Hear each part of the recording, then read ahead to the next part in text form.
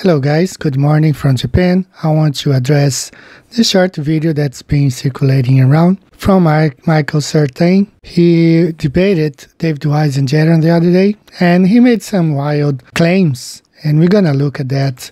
Now before we start, I must tell you that I have already addressed this subject. All you have to do is watch the video called Professor Dave Phony and his false claims. So Michael Sartain claims the very same thing as Professor Dave. So what I did is basically edit parts of the video from Professor Dave. Let's go ahead and listen to Michael Sartain. If I am in Buenos Aires, if I am in Johannesburg, or if I'm in Sydney and I'm facing towards Australia, in all three cases I can see the Southern Cross. So Michael Sartain makes the very same false claim that Professor Phony did, that you are in Buenos Aires and Sydney and South Africa facing in opposite directions and seeing the Southern Cross, which is completely false. I'm going to demonstrate that to you right now. So listen to a little bit more of Michael Sartain. But I cannot see the Southern Cross when I am in Las Vegas, Nevada. Yeah, but you can see from Japan, from Okinawa, Japan at 26 degrees north, which would be impossible on a ball Earth. You would have to cut through the ball, look through the ball, to be able to see the Southern Cross on the global Earth model. So why is it that I can see a different, if the Earth is flat, why can I see it? And in these perspectives, I'm facing in completely different directions in all three of these locations because these continents, according to the flat Earth model, are facing in three different directions. There's a date that you can look forward to, July 22nd. This is when, if you are standing in a certain place in South America, all over Africa, in a certain place in Australia, it's possible to see the Southern Cross. Now, it's not just any part of this place, it's got to be in a specific part, and I'm going to show you today.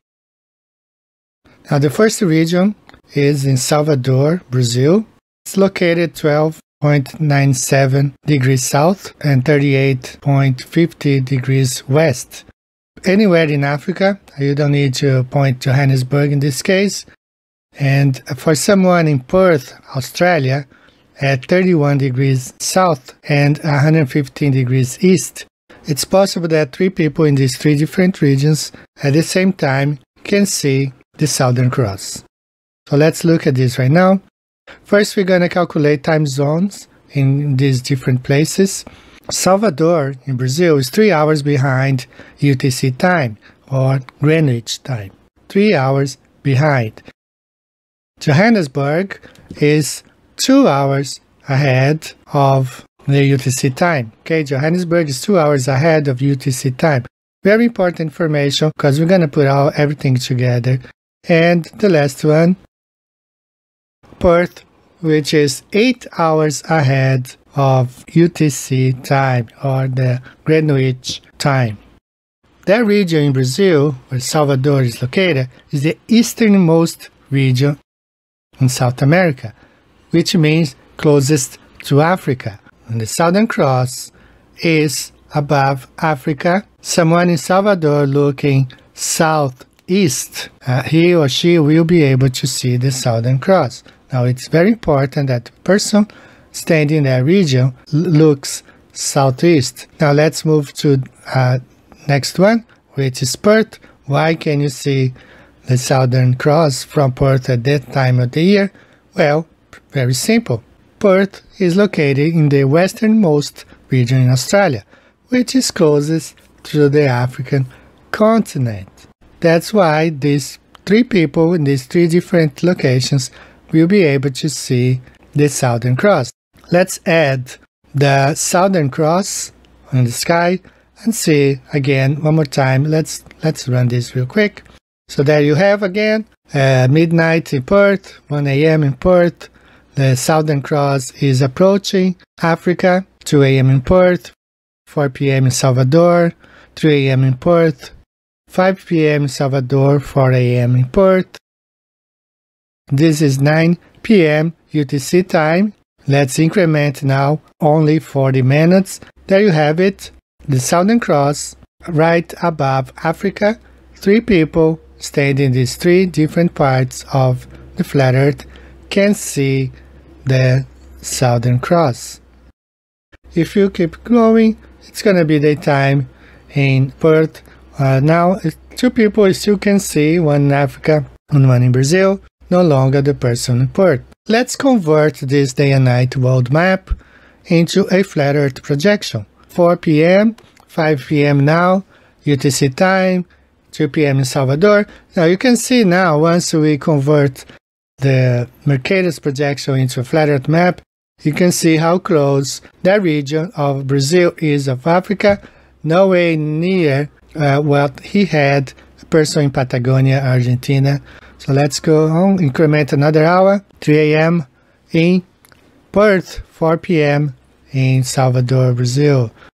Now 9 p.m. UTC time, let's increment now only 40 minutes, and there you have it. Three people standing in these three different regions can see the Southern Cross at the same time. Here's on another angle, stars are rotating from east to west. Three people in these three different regions can see the Southern Cross, specifically on this date, July 22nd, 2022. Now that repeats during the year. Here you can see from another angle, from the top, three people standing three different directions can see the Southern Cross. So you're telling me again, the Southern Cross is going to rotate my perspective in different places, and the North Star does not. It stays over that part in the Arctic Ocean, but the Southern Cross, it changes its perspective. It rotates around during different times of the day. Yes, not just the Southern Cross. All the stars and constellations circle around the Earth. Even an old Navy video talking about celestial navigation explains that. From Earth, it appears to move from east to west. One complete rotation every 24 hours. Over the years, astronomers have selected 57 easily identifiable stars on the celestial sphere for navigational purposes. The rest can be disregarded. In addition, navigators have traditionally used the planets Venus, Mars, Jupiter, and Saturn, the Earth's moon, and the sun. So yes, all the stars, including the sun and the moon, rotate around the Earth over a period of 24 hours. The flat Earth clearly explains better what we observe in the sky. Year after year, the stars are in the same position. As the Holy Scriptures say, when I consider your heavens, the work of your fingers, the moon and the stars which you have set in place. So the stars are not moving in different directions, expanding as the heliocentric model claims. So Michael Sartain, please stop spreading this misinformation, because what you are claiming is not right. You don't look at different directions to see the Southern Cross. What you have to do, you gotta be specifically in the cities of Perth, Salvador in Brazil, and anywhere in Africa. Thanks guys, I hope to see you the next time. Take care, bye bye.